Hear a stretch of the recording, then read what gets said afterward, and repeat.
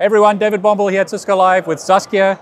Saskia is working on a really interesting topic, hacking, AI. Those are my favorite topics. So tell us about what you're doing. Yeah, hi, so I'm Saskia and I'm doing a PhD on the offensive use of AI in, well, basically hacking. So what I'm looking at is how attackers could use AI to basically strengthen their attack, to make them more targeted, to make them more automated, and how that could actually also affect our threat landscape. I mean, there's a lot of information out there that we are sharing on social media, LinkedIn, and basically everywhere on the internet.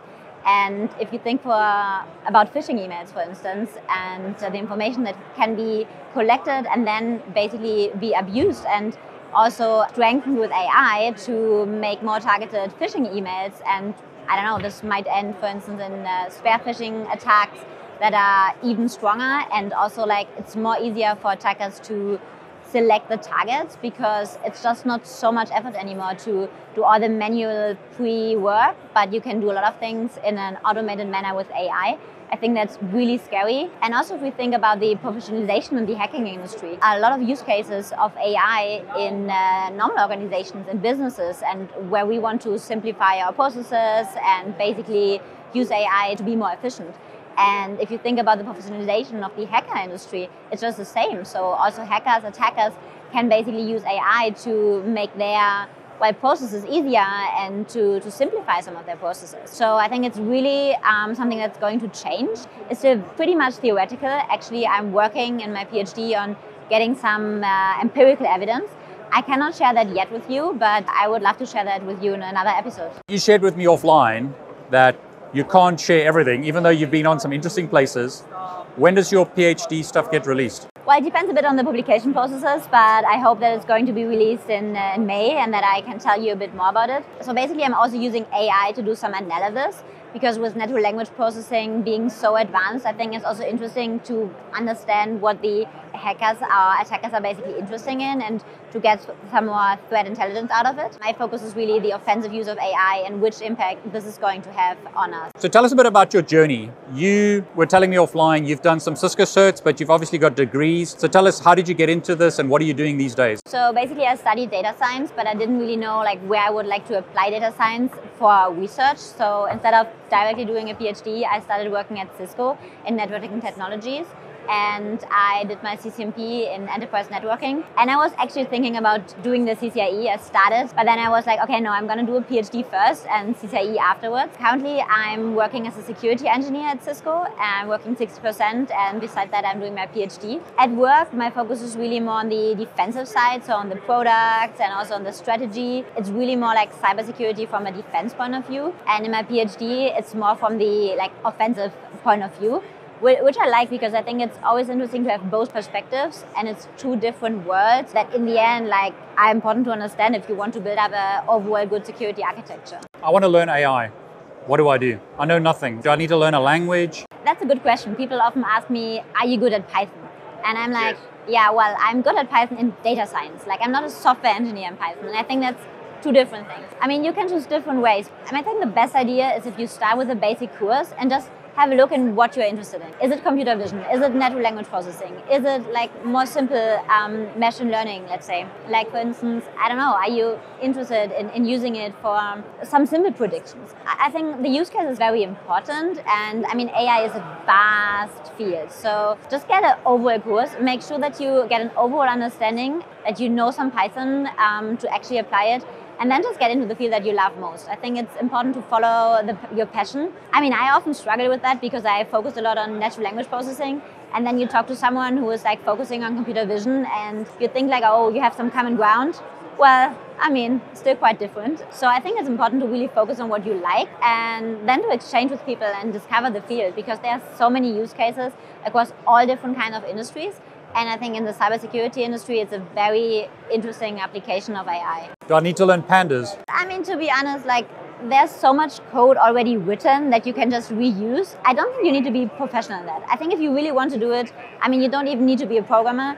You can do the combination of code, understand what you're doing. I think it's more important to actually understand what's behind it, what kind of model you apply to what kind of data, and how you can tune your model. Like the Python thing, I think that's quite easy to figure out, and probably now with ChatGPT, I mean, it can even help you. So I think it gets even less important, but of course it's a common ground that you need to actually start, right? But that's probably the easier part to get into. What about maths? Do I have to learn math or maths? I mean, if you really want to understand each model and you really want to also tune the model and work on the models and improve the models for your data, I think, yeah, definitely you do. For the most simple applications, you're good with a basic understanding of math and that interest that you want to figure out why this is like this and something else is a different way.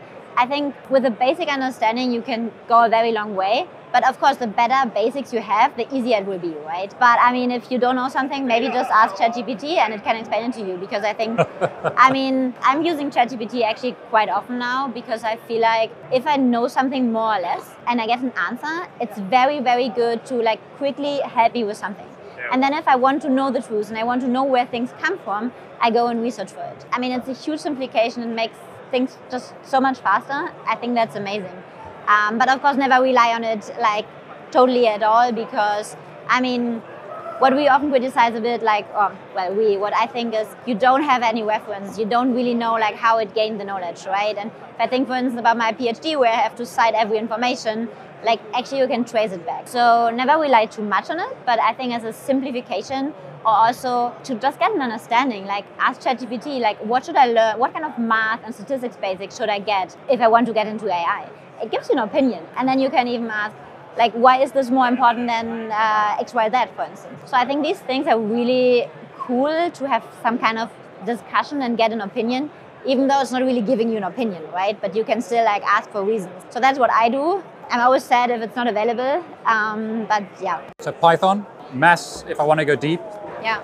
Statistics. Statistics. If I'm interested in learning this, anything else I should look at? Skills that I need to get? Is there path? Well, data engineering, I think it's very important to understand your data. I mean, often we just try to apply models and we don't really understand the data. We are also not really sure if the data is accurately prepared. So I think it's really important to understand the data. And I think actually, ideally, you also have some business understanding of where and how you can apply it. So for offensive security, is it supervised, unsupervised learning that you're seeing, or is it still early days? Well, it's different things. I think there's a huge interest in natural language processing.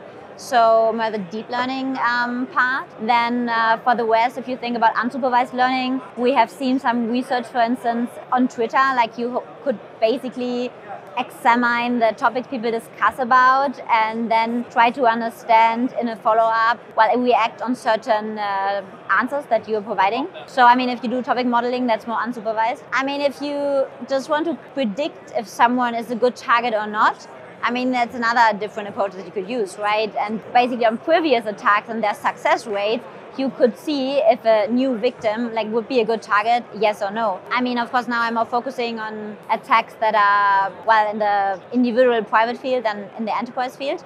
But I mean, even the enterprise field, you could probably do that. It's always a question of how much time you invest as an attacker. And I think if you ask me about how you can defend on that, that's a difficult question. But the point is, shouldn't we always defend in a very good way and make sure our security is at a good level and we are also aware about the risks of the mails that are coming in and the threats that are coming in? Does it even matter if something is powered by AI or not? Of course, it will be stronger, it will be easier to be automated, but what we see, or what I see in a lot of discussions is, if you had a lot of phishing mails, right, do people focus on whether it was generated by AI or not?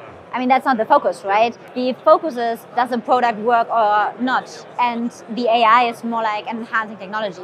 So I think what it might change is this threat landscape and how attackers choose their victims. But in the end, at least in my opinion, I think the focus should be on the security defense in general, and maybe while also making people more aware of what kind of data they actually share and what kind of risk that actually is.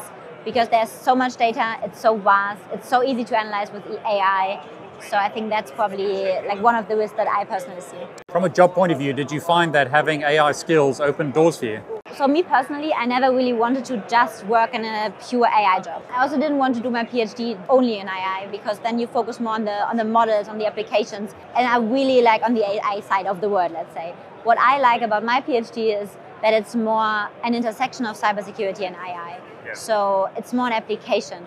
But of course, that also means that I'm not as focused on some AI models or on advancing natural language processing as I would be if I do my PhD just in NLP. So I think it's good to have that understanding. It's good to know about these new tools that we have available and to be able to apply them. But I also think this point that, you know about AI, it's more like a business understanding that you have rather than, go there and do this, because that's also a lot of work, right? I mean, it's not like something, I have this data now, I use AI and I just deploy it. It takes a lot of work. And I mean, at the intersection, a bit difficult because usually you focus more on one thing, on the other thing, or on the intersection. But if you're on the intersection, you're a bit more superficial on the AI side, because then you usually hand it over to the AI engineers. But that's my personal experience. I think there are also maybe different people out there that experience in a different way. You're going to be published in May, right? Around Yes. May. Yeah, I Let's hope get so. you back. You weren't able to say too much. So there's a lot of stuff that we spoke about off camera. So we definitely want you back. And then maybe you can share a bit about dark web, other interesting things. That's all I can say. Thanks so much.